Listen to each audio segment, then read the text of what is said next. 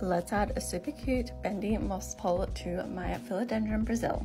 I originally had this gorgeous plant trailing, but it does take up a lot of room, so I wanted to make it climb.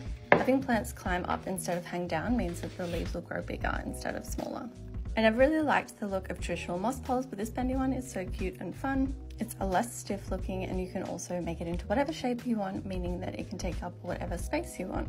I like to bend it first and then push it gently into the soil, making sure not to take out any roots. Next, I just wrap my plant around my pole and secure it as I go with some twine, which I just lightly tie into a bow. There's so many different ways you can do this, but I find twine easy, it looks good, and it's super affordable. Once I'm happy with how it looks, I'm going to give the plant a good water and she's ready to go. Some moss poles are stackable, but this one is not, so you can either size up with moss poles when the plant outgrows it, or you can trim the plant. I like to trim it because it's good for the plant and promotes new growth, and you get new plants with the cuttings. Now I'm happy with how she looks, so I'm going to give the soil a good water and pop her in a sunny spot. One of my most frequently asked questions is how I keep my moss poles wet.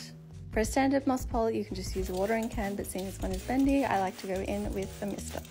Keeping the pole moist ensures that the roots can grow. I just do this a few times a week whenever the pole is looking dry, and I find it so relaxing.